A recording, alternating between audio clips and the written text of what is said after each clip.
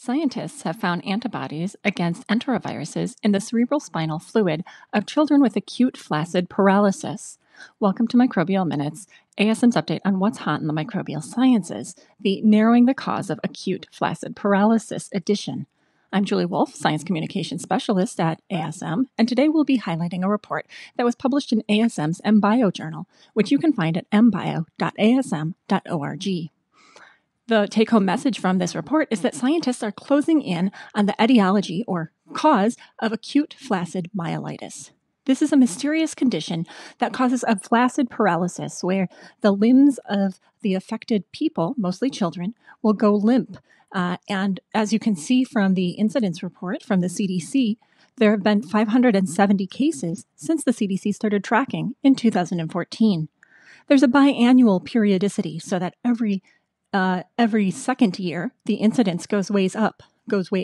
But that doesn't mean that there aren't any cases in the in-between years. This year, 2019, there have been 19 cases of this AFM so far. The suspect, or one of the suspects that may be a factor in this AFM, is enteroviruses. This is a common type of virus that is passed between many types of individuals, including children, and can cause things like asymptomatic infection, relatively mild gastroenteritis, and very serious conditions such as meningitis. However, in this case, what the scientists are trying to show is that an enterovirus, specifically enterovirus D68, is associated with this acute flaccid myelitis. On the right-hand side, you can see a graphic, electron micrograph of the enterovirus. I believe this is D68. It's a RNA virus, and the darkened circles are virions that have incorporated that RNA viral genome, whereas the ones that are a little bit lighter have not properly incorporated the viral genome. So to look for a direct link between viral infection and this acute flaccid paralysis, the scientific team used a method called Vir-Cap-Seq-Virt, which was discovered developed in Ian Lipkin's lab. And Lipkin, as you can see, is the senior author here.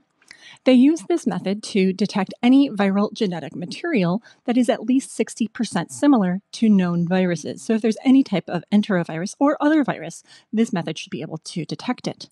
In the cases that they investigated, however, they only found an active enterovirus infection by detecting that viral genetic material in a single case. And that was in the lone adult case of acute flaccid myelitis in this particular study. This gives direct evidence for infection with enterovirus during an AFM presentation. However, what they wanted to do was to look for evidence of previous infection. And they did this using a microchip that could detect antibodies to different human enteroviruses. The enterovirus-specific antibodies were found in the cerebral spinal fluid of 79% of the cases that were studied. In this case, that means 11 of 14. This offers indirect evidence of prior enterovirus infection.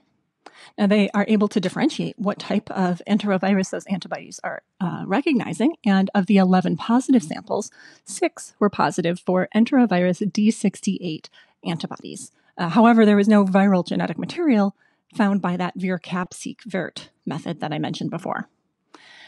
One of the pieces of evidence is shown here. It's a graphic showing the enterovirus D68 specific antibodies that recognize a 12-mer peptide that represents part of the capsid protein of that enterovirus. And the different cases are grouped together. You can see the CSF is on the top, that's the cerebral spinal fluid, and the sera is on the bottom. So the CSF is a slightly immune-privileged site. It's not easy for large molecules such as antibodies to travel back and forth between the sera and the CSF. So they tested both CSF and the sera independently. And they looked not only at people who have AFM, but of course several negative control groups, including people who do not have AFM, which is shown directly next to the AFM cohort. A cohort of patients who have Kawasaki disease. This is an inflammatory disease that should not be related to enterovirus infection. And adults who have a CNS disease that is unrelated to an AFM presentation, so things such as multiple sclerosis. And you can see that the titers of those antibodies were by far the highest and most commonly seen within that AFM cohort, with very few titers and very low titers, if any, seen within those negative control cohorts. This study was promoted the NIH, as you'll see on the next page. They released a press release in which they made sure to emphasize that other etiologies of AFM are still being explored.